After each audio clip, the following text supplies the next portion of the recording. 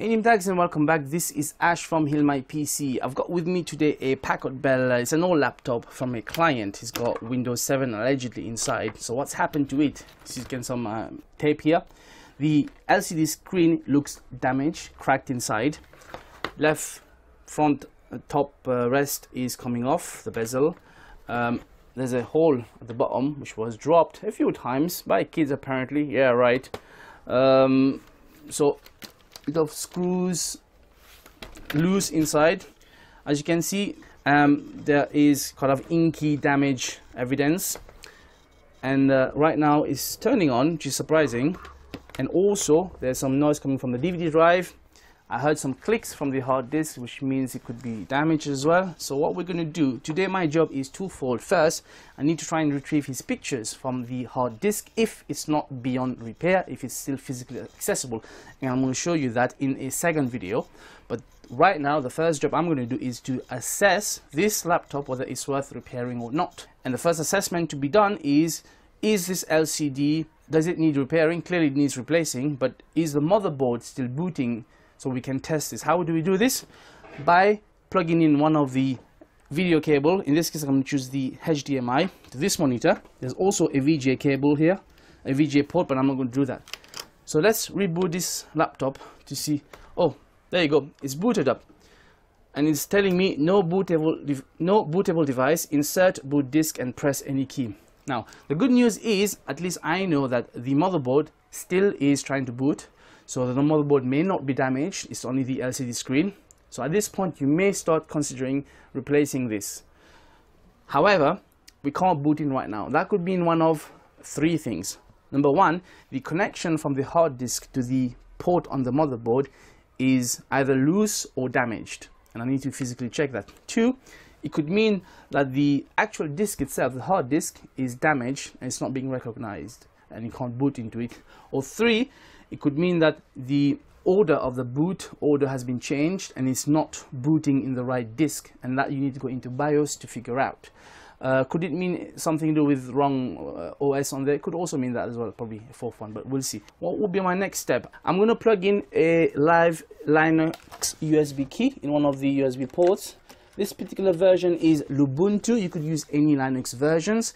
They don't all work for every single laptop and PC, so I suggest you get yourself a few different versions or flavors. I've got Ubuntu, Lubuntu, Puppy Linux, and Linux Mint, and sometimes some work better on others. So what we're going to do, we're going to reboot this, and I'm going to try to log into BIOS by pressing F2 on this particular model.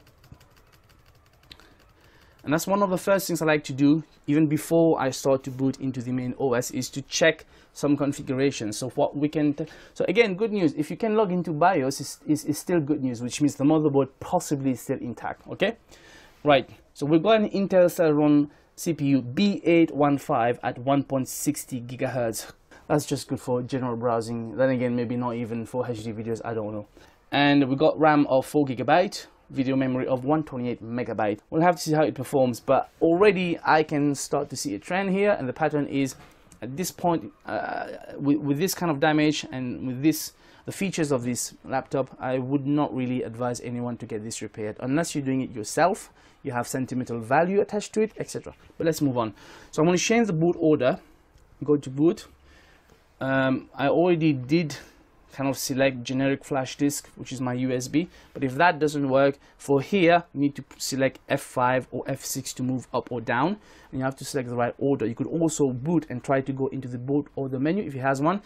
Different laptops and desktops will be different. On this one, probably something like maybe F10 or F8 or even F12, but we don't need to do this. So I'm going to exit and save, and hopefully that should boot into this Linux CD.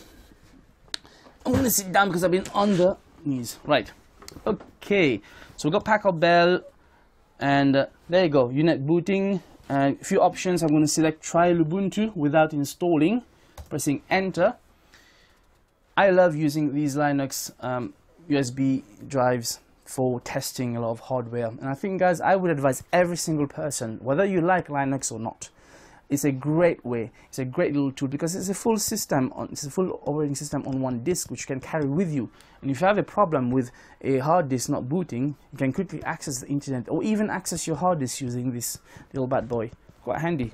Okay, now, right, so we got this screen, which is half good news because at least it's telling me still motherboard can still be intact.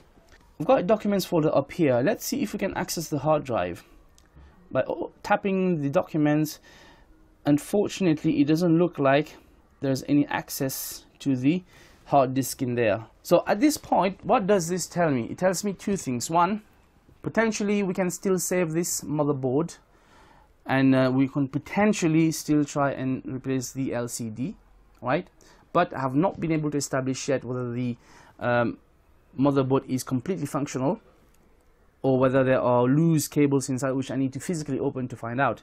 But the other thing I would want to try and do is take out the hard disk first and get the pictures out, which I'm going to show you in a next video. So there you go, guys. This is a testimonial how you can test for a LCD laptop or desktop, even actually not desktop, LCD laptop which is not showing display, and you can determine whether it's just a question of changing the LCD or there's a problem with motherboard. And I think I covered this in my video up here, or I'm going to link it below, of how to troubleshoot a laptop with no display showing black screen, something like that. I'm going to link it to you, so check out that video for a full assessment tip, and this is a practical one. So next video we're going to retrieve the pictures if possible and show you how to do this, and we're probably going to use one of two ways, either using the Linux USB drive, or I'm going to plug this disk into a different computer. Again, I did show in a different video, but we'll do it more practically this time. So thank you for watching. It's great. I'm getting a lot of new questions from you guys about this series, which I'm going to continue showing you. And thank you for subscribing. Thank you for watching my vids. Thank you for all the comments. This is encouraging me to keep doing this further, and I am investing in a bit of equipment to make my videos more professional, hopefully. I know I've got a long learning curve. Remember to like this vid, comment and share, and dislike if you want to dislike this, and remember to subscribe. Until next time, peace out.